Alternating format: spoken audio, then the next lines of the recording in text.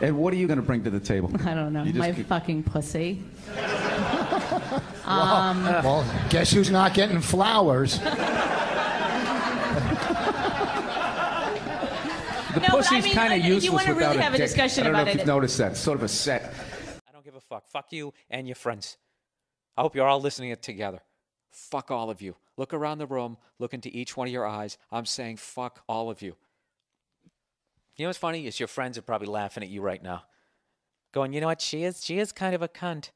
She really is like that. She does have a tendency. I know I shouldn't use that word, but I'm serious. She is. She can be real cunty sometimes. And she has a tendency to exaggerate things that aren't really happening. Yes. Oh, let's get into this shitstorm. Last week, I did somebody asked me a question about why, when a guy does something for his girlfriend, why is it never enough? And one of the problems that I've had and that this guy had last week is you try to plan something that both you and your girlfriend can enjoy as your night out, and evidently women have a problem when you pick something for the both of you to do that you as a guy will also enjoy. Evidently, from what I'm reading from these fucking psycho emails that I got this week, is that if it's not 100% about them, if you don't literally make a Rose Bowl fucking float, sit them on it, and then drag it down the street with your fucking teeth, they feel that you got too much enjoyment out of the evening. So basically the evening was really your evening. It was real. Look at the fucking wedding day. You stand in it like an idiot, and she makes this grand entrance. She gets some one-of-a-kind dress, and you get a tuxedo that some fucking drunk's going to wear at a 15-year anniversary for a bowling alley the next fucking week. You know what I mean? All right, let's listen to what the twats had to say this week. All right, here's this wonderful girl. And I say she's wonderful because she actually admitted that she was a psycho, because I actually emailed her and asked her, why do you only respond to male-female shit? And she sort of, in her own little cute way, admitted that she was a psycho, so I can't hate her. But anyways, this is her email. Hey, Bill, I love the clueless email questions from your male listeners. That's always a great way, by the way, to get the other people to listen to what you have to say. Right out of the gate, just start insulting them and talking down to them. He said the guy was asking, why is it never enough to please a woman? Since he and then she's referring to his email. She says, since he admits he isn't home a lot, I'm guessing his wife/girlfriend is doing all the dirty work for him. His laundry, cleaning, cooking, picking up after him, etc. All right, let's stop right there. She's doing all the dirty work. Let me ask you guys a question. Would you rather sit home doing laundry? First of all, laundry is the most overrated fucking chore ever. If you have laundry in your fucking apartment, what that takes all of a minute to load the fucking thing in. And if you're not colorblind, it probably takes 45 seconds to load it in. And then you go back to watching The Price is Right. Cleaning, cooking, picking up after him. I would rather do that than do what this other guy's doing. This other guy is working like 60 hours a fucking week. Okay, let's move it. She's already made this assumption. Okay. Then she wants him to spend some time with him, and he comes up with something that he wanted to do. Just like when you took your girlfriend on that drive, all we heard about was the love story between you and the car. You were more excited about the car than anything. It was like you were on a date with the car and your girlfriend just came along for the ride. Listen back to even the tone in your voice when you were talking about it. It's like you were talking about another woman. All right, you know something? I could sit around for 20 years trying to come up with the perfect paragraph to talk how insanely jealous and psychotic women are. Can you? They're jealous about an inanimate object. She's talking about a car. It's almost like you were talking about another woman. Lady, you are out of your fucking mind. You're out of your fucking mind. And you're totally ignoring the fact that I took her out to dinner. I took her out to lunch. I took her up for a ride up to Pacific Coast Highway. People fly out here as a vacation to do that. A lot of couples do that. And I'll tell you right now, they don't do it in a Corvette convertible. They do it in like a fucking, whatever, a Buick Century. Really? I mean, it literally is never enough. You're actually proving this guy's point. So she says, my husband does the same damn thing. I'm like, what can we do for fun today/tonight? And the only thing he can come up with are things that interest him. Well, what can you come up with? Can you come up with anything that doesn't interest yourself, you selfish cunt? You're doing the exact same fucking thing. And it's unbelievably selfish for you to sit here and have like a day that's for both of you, and it has to be 100% about you. Because what, you did some laundry? You lazy fuck? You know what women are? They're like adult children. That's what they are. They never get beyond. They're like juveniles. They're adults, but they still want to be treated like they're not of age. It's just fucking boggles my goddamn mind. She goes, I'd rather not do anything at all. I think it's selfish and obnoxious that everything we do has to have his interests before mine. So everything that they do should have your interests before his? You're right. Yeah, these fucking broads. They're out. See, this is my thing. This is why you should never get married. You should never be in a fucking relationship. You shouldn't, because they just constantly fucking hack away at your goddamn knees, and their idea of a relationship is that you do everything that they want to do. And right now, they're sitting there shaking their heads. They're going, no, no. Even the girl who wrote that's probably saying no. And there's a bunch of other women going like, I'm not like that. I'm not like that. I went to a ping pong convention. They always come up with some stupid ass fucking example. And at the end of the fucking day, you have to do everything that they do. You have to do what the fuck they want to do, or else they get mad. Okay? And that, my friend, is when jerking off comes into play. Because when you really break it down, what's the worst thing that they're going to do to you? They're not going to fuck you for a few days. Okay? And I got to be honest with you. Once you rub one out, who gives a fuck? And you have to have that clarity when your nuts are full. Do you know what I mean? Am I sounding like a fucking maniac here? I know I am. I know I am, but you got to hear what this other woman wrote. And of course I don't have it in front of me because I'm an idiot. Where the fuck is it? All right. I am writing to comment on the why it is never enough discussion on your last episode.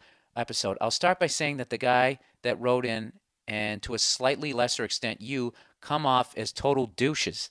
Let me explain my view of the writer's situation. Oh, I guess the guy sent the email. And yes, I am one of those manipulative, selfish creatures known as women. Yeah, you are. What, you called yourself out on it? Now was I supposed to like read that and be like, wow, I really am too harsh on women? See, you're like trying to manipulate me with your fucking bullshit already. Okay, here we go. I don't remember the names, so I'll call him Bob and his wife Sally. Bob neglects Sally. A huge fuck up on Bob's part. Now let's get back to the detail here. He's neglecting her. What is he? Is he out at the bar chasing other women? This guy is out working his fucking ass off. This is the thing that women don't understand. What they don't understand is, this is, maybe I'm being a moron again, or a douche, as this lady says. I think a lot of women don't understand what it takes to be successful. What it takes is sacrifice. And in your 20s, you have to work your fucking ass off. That's what I did for 5 years. My first 5 years in this fucking business, I had no girlfriend. I had no social life. I had nothing. All I was doing shows and fucking rubbing one out. That's what the fuck I did every goddamn day. I went to work. I was writing jokes at work, and at night I got in a piece of shit car, and I would sometimes drive to another fucking state. And you know why I had no girlfriend during that time? Because none of them could understand what I had to do to get where I am today. All of them were giving me shit. You're doing stand-up again tonight? Do you realize how many Richard Pryors are fucking working at a Home Depot or Jimi Hendrix because they hooked up with the wrong fucking twat who talked them out of their goddamn dream because they didn't want to hear it, because they said you needed some sort of responsibility. This fucking guy is doing the right thing, and she's calling him selfish. He's at work busting his ass trying to get ahead.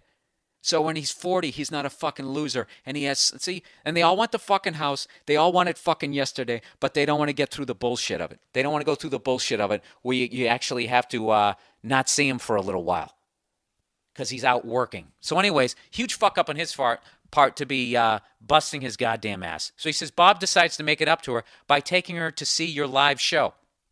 She says, which is awesome. And a dinner, which is pretty standard. This is how out of control women are. She's getting a free fucking meal. And they're so spoiled as a sex that she describes a free fucking meal as standard. Do you know what I have to do as a man to get a free meal? I have to like win like a fucking like a radio contest.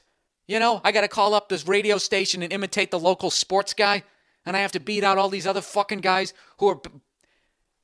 I haven't had a free meal since I was like 8 years old, and my parents took me to McDonald's or whatever, like maybe 13, 14.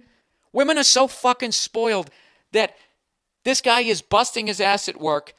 That's viewed as selfish. He's buying this girl a free dinner, and it's viewed as standard. They're out of their fucking minds. So anyway, she goes, Sally basically tells her friends, who may or may not know, that Bob has been fucking up. Once again, Bob is fucking up because he's busting his ass at work. So when they're 40, they're going to be on easy street. He's fucking up right now. These same bitches who make you fucking, not chase your dream, leave you when you're 38 because you're a fucking loser. Right? All right. I love generalizing. It really gets these twats, cunt hairs in a fucking... I can't even finish that sentence. That was so evil. All right, let's plow ahead. Who may or may not know that Bob has been fucking up, that this night out is not what she had in mind, but she is taking what she can get, playing the victim. Oh, the poor baby. She's taking what she got, a free meal. She's just taking what she can get. And she's getting a show, to come out to my show, one of the best fucking comedians in the country. You like that? I'm talking shit. It's football Sunday. And plus I'm reading the Ric Flair. The best comic on the biggest hill. Anyways, Bob gets upset and determines that no one has ever or will ever be able to please any female. Code for why should he even make an effort to make his wife happy in their marriage. That's not code for that. That's how you read into it. You've never met Bob. You've made all kinds of assumptions here. Poor Bob. Bob's douchery becomes crystal clear when he says something to the effect of, "This whole night out was supposed to be about her." This is classic male privilege wankery. But I realize this is hard for you and Bob to see, so I'm here to help. I'll try to make it simple. When you piss off your wife, bringing her along to a show you already wanted to go to and that she is only mildly interested in, then being a little scrotum about it when is underwhelmed by the fact that you are actually making an effort to go out with her, which is what you should have been doing as a matter of course, is not the way to go. Oh my God. I mean, the arrogance in this. I love people who are arrogant and they're calling you out for being arrogant. Bringing her to a show. Do you understand? Like, I'm going to stop being a jerk here because maybe I can actually convince a couple women. Do you understand what it takes? Actually, I've been generalizing. There are women out there who understand what it takes to become successful. And I guarantee you most of them are not in relationships. And they have a difficult time being in relationships. Because the guy they're with wants to go home and play fucking footsie or wants her around and doesn't understand that these are the years where she has to bust her ass to get where the fuck she's going to be. So, lady, both of you guys are 100% wrong. I could see if this guy was out drinking with his buddies, if this guy was out fucking around on her, or if he was just sitting there staring at the TV watching football and not paying attention to her when he brings her out, yeah, then I could see that he should have some sort of mini all-about-you wedding day for her, okay? But if this guy is busting his ass at fucking work, okay, he's not going out having a good time either. So he should be allowed to have some sort of enjoyment. You understand? He should be able to enjoy some of the day, some of the night also. And this is another thing that you haven't even brought up. How much of the rent do you think he's fucking paying? I'd be willing to bet that he's paying more than she is. A lot of guys are in that situation too when you get this the adult child version of a fucking woman. I'm telling you. You women, I'm telling you, the two who wrote in, you're way out of line on this one. I'm not even trying to be funny right now. You're 100% in the fucking wrong here. You're being selfish, beyond fucking selfish. This guy is at work. He's busting his ass trying to get ahead. Do you think this guy wants to fucking work 60 hours a week? Nobody dreams about doing that. Why do you think he's doing that? He's trying to become successful. So the next time like I said, if this guy had been fucking around or if this guy had been sitting there watching, sports and not paying attention to you and hadn't given you a compliment since you could fucking remember, yeah, then I could understand. You know what I mean? Taking you to the whatever the fuck you wanted to go to. But for you to sit there and this guy spends his hard-earned fucking money, takes you out to dinner, okay? Which you got to understand is not standard. Okay? How fucking spoiled are you that you think that is standard? I got the fucking hiccups here. I'm so goddamn upset. You guys are 100% wrong. And if any of you broads out there want to try to come out and support these two girls, I mean, go for it, because I don't see how they're wrong. This guy did nothing wrong. He took her out to go see a show. It's just, you know what it is? Stand-up comedy is not respected. It isn't. If he took you out to see a Broadway show or a fucking musical or I guess that's the same thing. I don't know what. I guess if he took you out for dinner and a movie. I love how like guys always have to show some sort of imagination. It's standard. It was just imagination. We like surprises. And it's like, when was the last time your girl actually showed any fucking imagination when they got you a shirt? You know? Or some sports DVD? You know? Do they ever really show any sort of fucking imagination? I'll tell you who does. My girl. She actually showed some imagination. One year. When I first met her, I was playing drums, you know? She knew I was into drums. She knew I loved them, and she actually got me this pair of drums. She got me a pair of drumsticks. We'd only been going out for like a month, so there was like that thing, you can't get a really huge gift, but you got to get them some. She got me a pair of drumsticks, and she had my initials engraved in them. I never even used them. I thought it was unique. It was loving. It didn't cost her that much money, and it was totally fucking cool. I wouldn't be like, well, you know, you got to do that every birthday, you know? Surprise me. Like you did with the drumsticks, except spend a ton of fucking money, too, you know?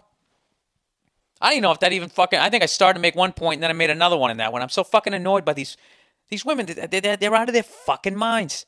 You're out of your fucking minds. Okay?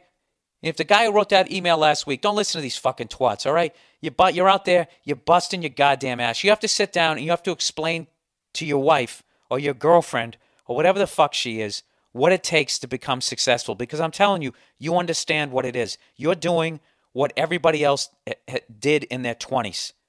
All those people out there, you know, the broads with the tramp stamps and the guys with the tribal band tattoo who are out there doing keg stands and fucking everything that moves, doing their best to catch herpes every fucking weekend. Those people, they wonder what happens. When they get to their 30s and their 40s, they wonder what the fuck happened.